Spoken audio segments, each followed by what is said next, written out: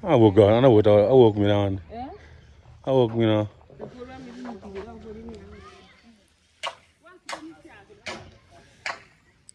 So this house is also going to be grass thatched, but made of blocks down. But they're going to put grass on the top. So yeah, here we go again. Good morning. It's early morning all the way from Pakwach.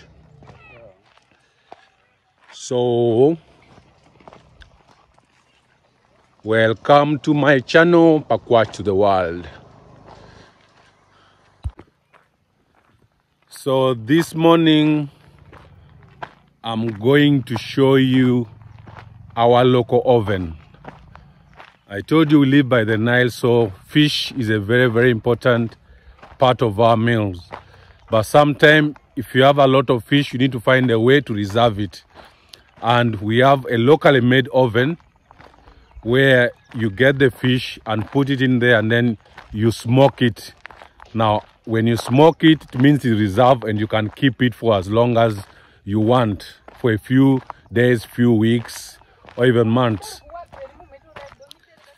So we are going to this place because I have a nephew who is going back to the city and he wanted to buy the already preserved fish. So I'm going to go there and get some fish for him to travel with, but also a chance to show you how the oven looks like and how they use it to preserve fish. And this has always been done from time immemorial. Of course, now these days, for those who have money, they can afford to keep it in the fridge for as long as they want. But for those who can't, this has always been the best way. You get your fish, if you have like it is a lot, you take it to this place and the lady smokes it for you and you can keep it for as long as you want. I've always enjoyed the walk to go to the river bank. I think I did this in my first video and I hope you enjoyed the walk as well. Thank you very much.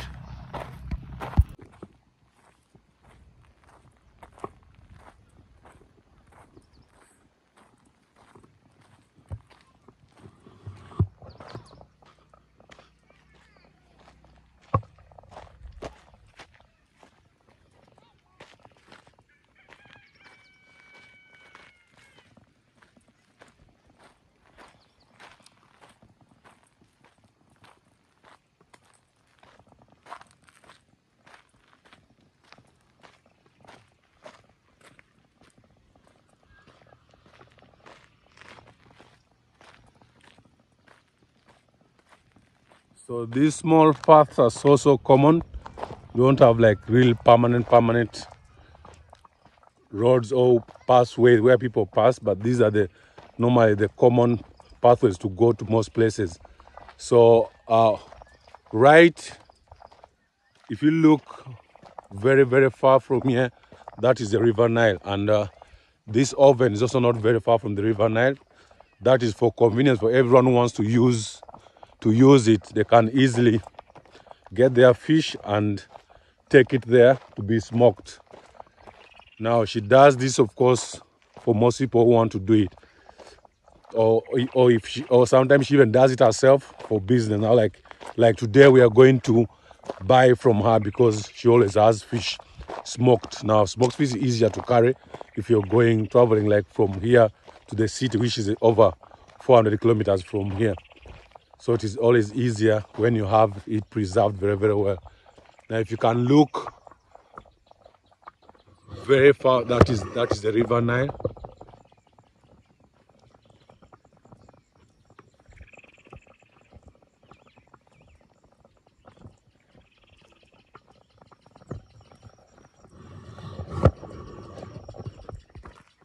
So yeah, we're going to walk up to that place where the oven is. In our language, we call it Vungu.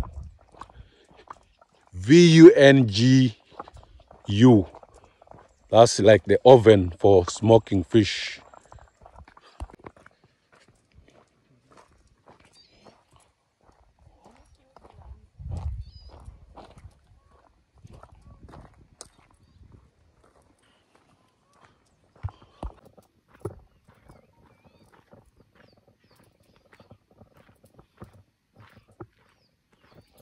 So yeah, all these gorges you're seeing are caused by running water. So that kind of erosion. So these, they can't be filled. So normally they are so deep. Like you see the one down there, that's where we used to pass. But then with time, it grows so deep you have to start passing somewhere else. See all these gorges, these are formed by running water. This is aloe vera plant, from where they get the aloe vera oil. But here we use it for treating malaria as well. So most of these wild plants you see here, they are medicinal, and people use them to treat different kind of diseases. So yeah, this is our walk to the River Nile. We're not actually going to reach the River Nile, but we're going to stop by the bank where this oven is, to be able to buy some smoked fish. Now, like I told you, in our rivers, there are so many types of species of fish. I can't even tell you how many there are. There are so many. If I decide to eat a different type of fish every day, it can take me over 2 months or even 3 months. Different type of fish on a daily basis. So that's how many they are, and I can't even tell the names. Normally during the dry season, they burn the grass. This gives opportunity for new grass to come up, and that is always very nice for animals, grazing animals. Like you see them now, they're enjoying the freshly growing grass. So they take them out in the morning, and during this season, most of them look healthy. Yeah, this is healthy. This is healthy because there is fresh grass, and of course with the River Nile being near, they can go and drink some water whenever they are thirsty. So they go through all these wilderness, and they are taken to have water, then evening brought back to the kraal. Now, like I told you, most of these kraals are communally owned. You can't find one kraal owned by one person. I don't know if you can see the River Nile from here, but yeah, that's the River Nile. But we're not gonna walk that far because we are nearly reaching where the oven is. But of course, most people come from the Nile and bring their fish to be smoked in the oven. That's where we're going now. So here we are. Oh, Diva!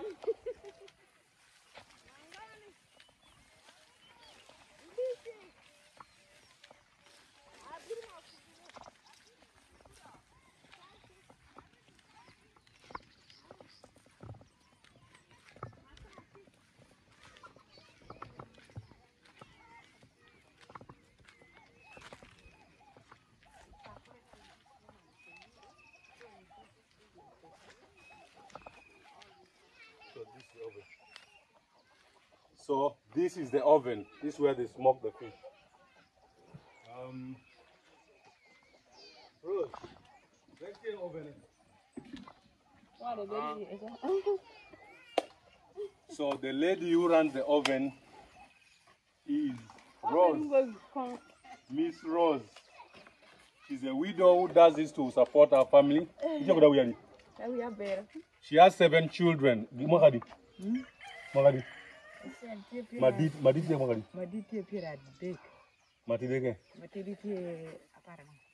The oldest is 30 years of age, the youngest is 14.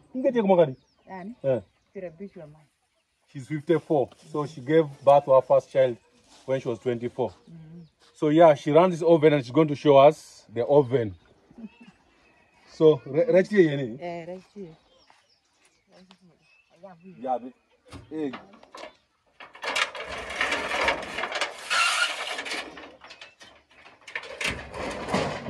Wow.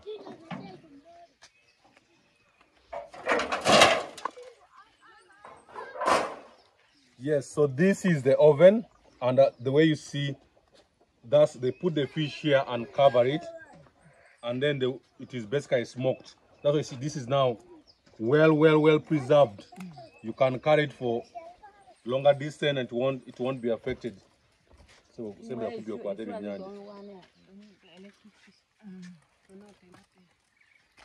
so my favorite fish is this one, electric fish. I love this fish, the most delicious fish. So this one even has eggs. This is tilapia, and this, I don't know the name of this one. This one's Kasinja.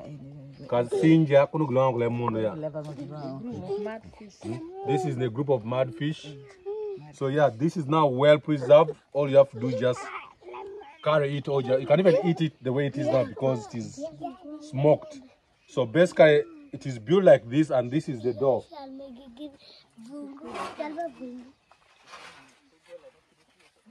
This is the door. This is where they put the fire.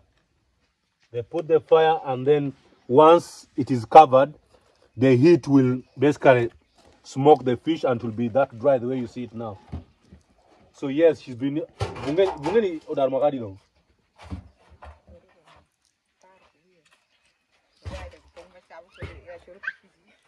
She's had this for over 10 years. This is what she uses to get school fees for her children and even to feed on.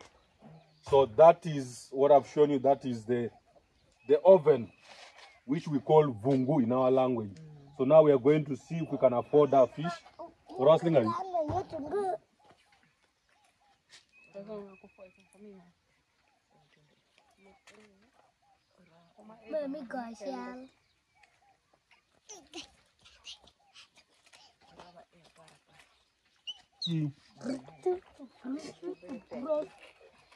so these tilapias, each is 10,000. Okay, for the three of them, it's about just less than $10.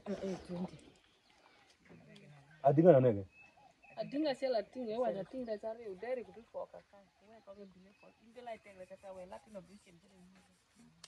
so which one do you want? Go and see the wish you want. Yours and for your sister.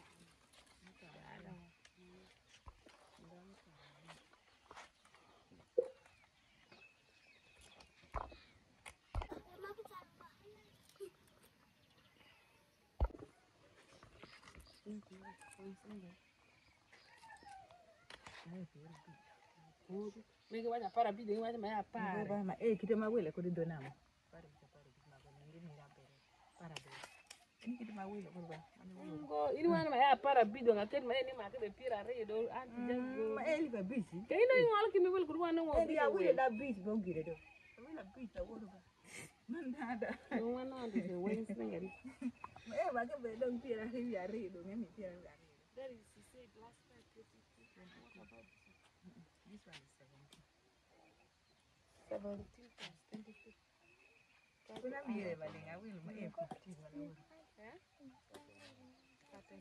So you want to photo?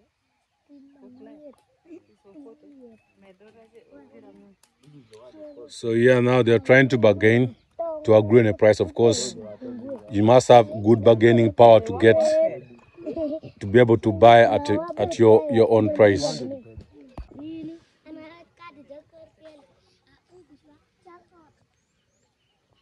So this is a typical homestead.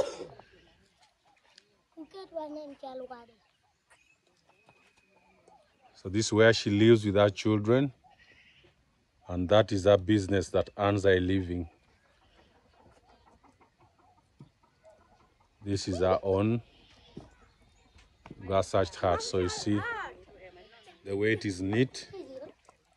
This shining soil is a special type of soil that they also have to buy to make the house neat.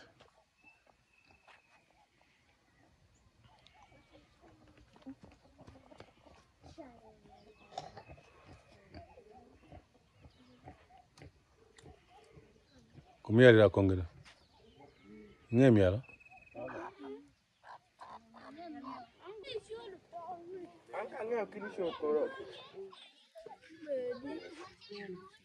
So now we've made our choice. They are parking for us.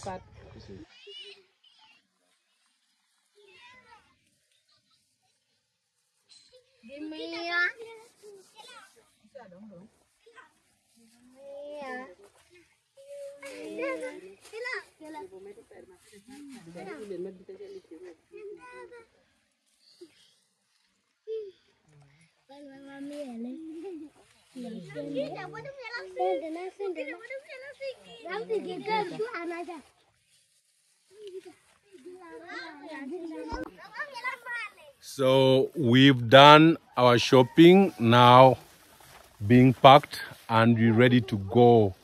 See off my cousin as he goes back to the city with fish straight away from Pakwach. So thank you for watching. See you next time. Bye. Umodo. Bye.